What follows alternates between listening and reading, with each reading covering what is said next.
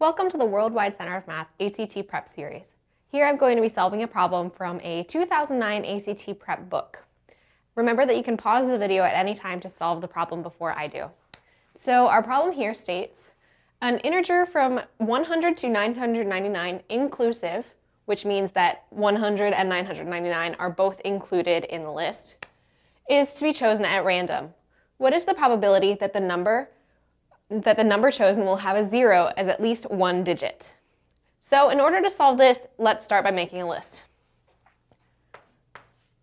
So we know that 100 obviously includes a 0, as does 101, 102, 103, 104, 105, 106, 107, 108, and 109.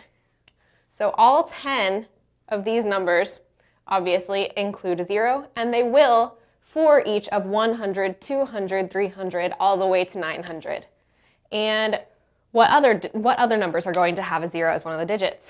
We've got 110, 120, 130, all the way through 190. And then the list would begin again with 200. And so in order to make this a lot quicker, we definitely don't want to be making a list of all of these numbers and adding them up during the ACT test. We are going to simply multiply. So we've got 10 numbers here that have a 0 as a digit and 9 numbers here. And we know that this set will repeat for each of 100, 200, 300, all the way through 900. So we've got 19 digits in total times 9 for each of the sets of 100 is equal to 171.